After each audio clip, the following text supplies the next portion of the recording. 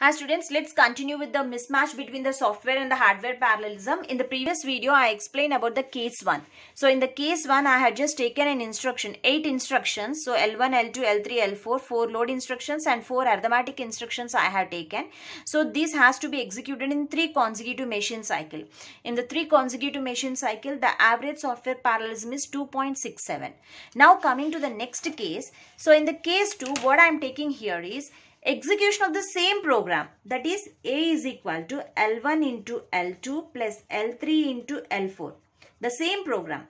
B is equal to L1 into L2 minus L3 into L4. So here how many load operations are there? There are 4 load operations as well as 4 arithmetic operations. 4 arithmetic operation, 2 multiplication and addition and the subtraction. So total 8 instructions are there. Total 8 instructions. So in the previous the first case, 8 instructions executed in 3 consecutive machine cycle.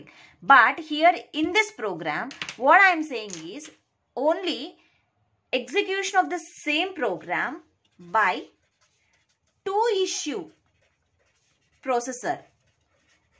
Means my processor is going to be performed only 2 operations at a time. Means it can handle either 2 load operations or it can handle only 1 load, and like it can, let me write it. 2 issue processor which can execute, not 2 load operation. 2 issue processor which can execute one memory, only one memory access. Only one memory access. So what type of memory access it can do? Either it can load or it can write.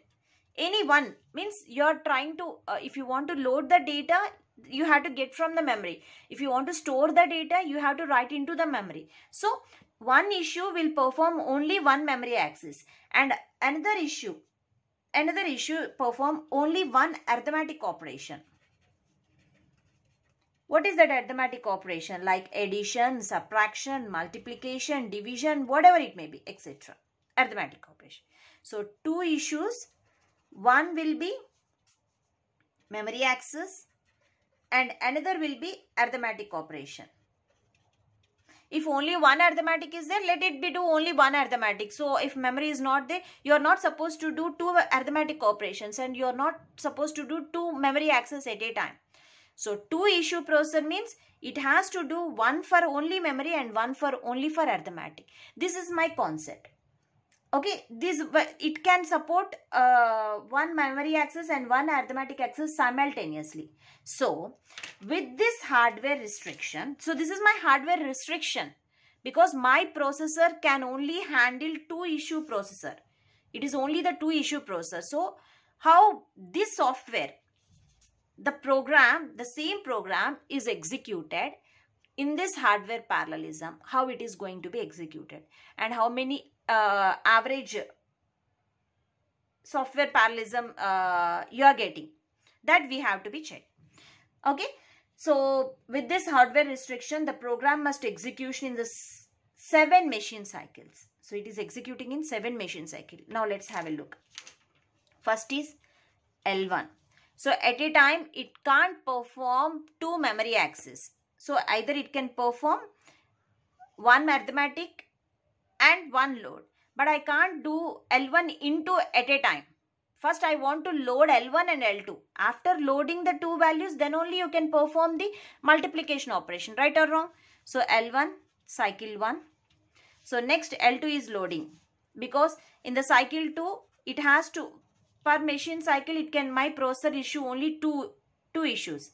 One memory and one arithmetic. So memory is L2. I can't perform into at a time. So let's load L2 also. After loading L1 and L2, I can perform multiplication operation at cycle 3. So cycle 3, the processor can issue 2 commands. One is arithmetic operation, another is memory access. So here I am trying to load L3 also. Because in the same cycle, I can perform 1 arithmetic and 1 memory access. Okay, this is over. So here L1 into L2 you got. Now L3. Coming to the cycle 4. In the cycle 4, I can load only L3 is already loaded. Now I have to load L4. I can't load at a time multiplication because after loading L3 and L4, then only I have to perform the multiplication operation. So let's perform multiplication operation in cycle 5. Cycle 5. Okay. So this is L3 into L4 you are getting. So in the cycle 5, only one multiplication operation is there. So I can load one memory access also, because two issue processor means one arithmetic and one memory access. So in the same cycle, load L5 also.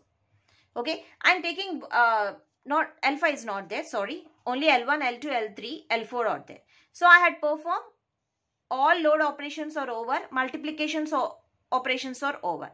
Now in the cycle 6, I have to do addition. Okay, addition. So in the cycle 6, I can perform only one arithmetic operation and one memory access. So there is no need of doing memory access. So multiply plus. So L1 into L2 plus L3 into L4 gives A instruction. Right or wrong? L1 into L2 plus L3 into L4 gives A instruction. Now in cycle 7, subtraction operation. So subtraction operation, L1 into L2 minus L1 into L2 minus L3 into L4. So gives what? B. So by using the two issue processor hardware type, the same instruction is executing 7 machine cycles. Whereas in the previous video, okay, in the previous case, the case 1, these same instructions are executed in 3 machine cycles. So whenever I have given a restriction to my hardware,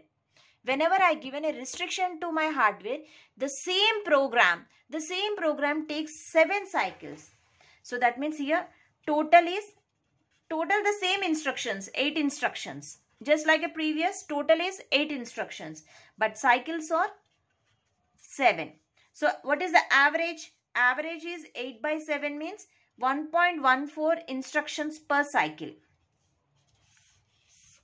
Whereas here the average is 2.67 instruction per cycle, but here it is executing only 1.14 instruction per cycle.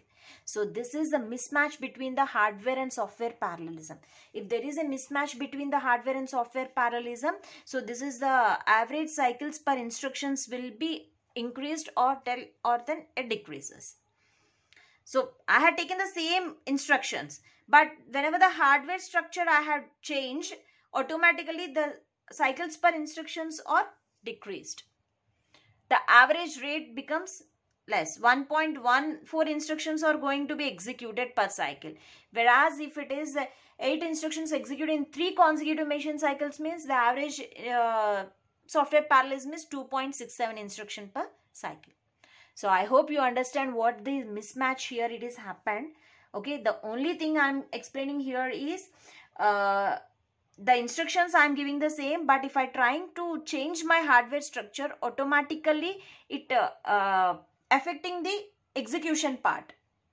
So how can I overcome this?